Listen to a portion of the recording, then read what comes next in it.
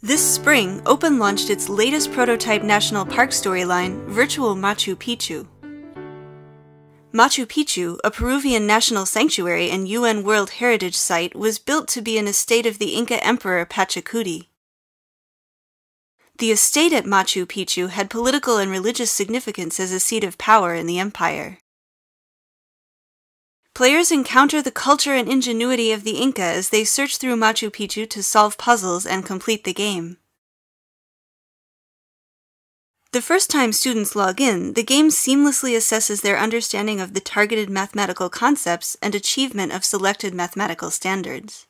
All significant interactions are logged into our database for later analysis and ongoing refinements. Players enter Machu Picchu as time travelers who crash land in a rock quarry outside the estate.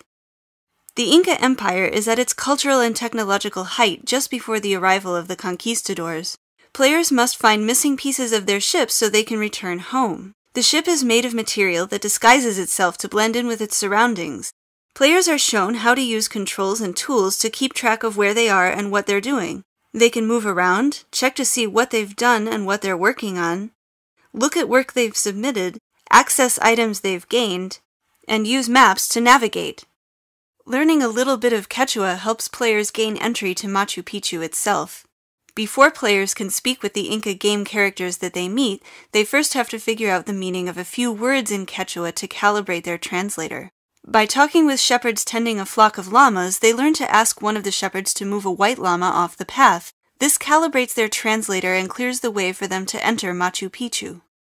Ozcalo is an Inca boy who is in big trouble. The head builder and the Quipucamayoc, or Quipu master, both blame him for damage that was actually caused by pieces of the player's ship falling from the sky. Ozcalo asks players to help clear his name. This seems like a good way to find the ship pieces, so players talk to the head builder and the Quipucamayoc to see what they can do. The head builder needs to repair a broken wall, but his building crew is busy in another area. He proudly introduces players to Inca stonemasonry and shows them how walls built with precisely shaped, close-fitting stones need no mortar and can resist earthquake damage. Players learn that different rotation and flip states will place a stone into unique configurations.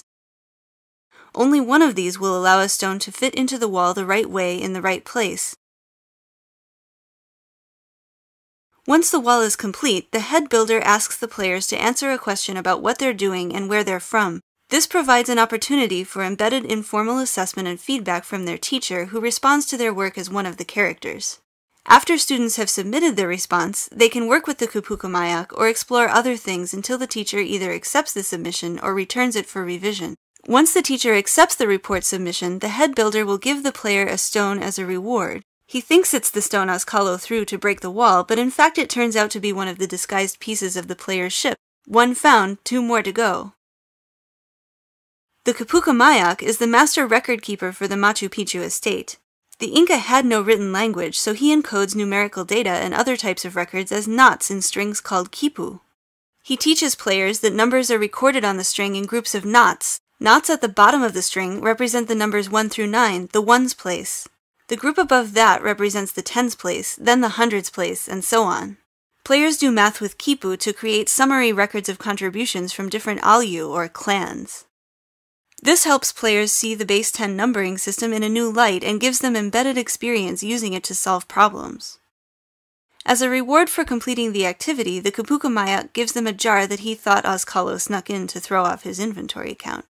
At first, the jar doesn't appear to be a ship piece, but it has 3 quipu strings attached to it. The player enters the ship's computer password, a series of numbers, into the quipu strings, and the jar reveals itself to be a ship piece.